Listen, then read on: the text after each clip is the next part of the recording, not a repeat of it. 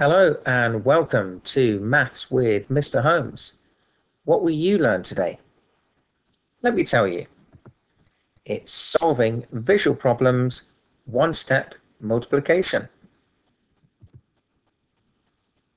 Remember, when we're solving a maths problem, we like to use RUCSAC, read the question carefully, underline the key information, choose the right operation you need and the methods, solve it, put your answer in context, and finally, like any good mathematician, check your answer carefully. Let's have a look at our problem. Here is a balance. It's equal. On the left side, we've got 3 purple bricks, and the right side is a grey weight.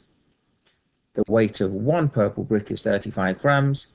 What is the weight of a grey brick? So let's underline any key information. We have 1 purple brick is 35 grams, and 3 purple bricks is the same as a grey weight.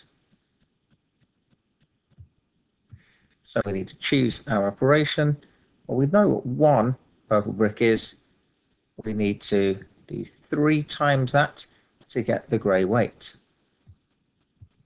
So we're using multiplication. We'll put our steps to learning up to remind us of the method, and we'll draw our column multiplication grid. Now let's solve it.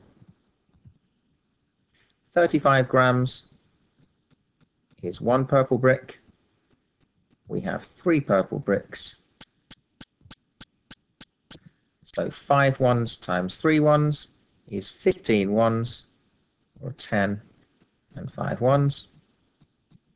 3 tens times 3 ones equals 9 tens, plus the 10 that we carried over, 10 tens.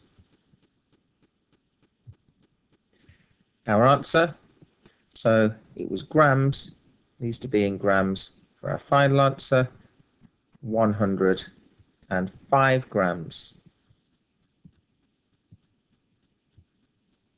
Finally, we can check through our answer. We can do that by redoing the method, checking each step as we go along, or we can turn it backwards and use the inverse operation, so division, 105 divided by 3, to check that we get back to 35. We're happy today we've got the right answer, and so there you have it. It's as easy as that. See you again soon for some more maths fun.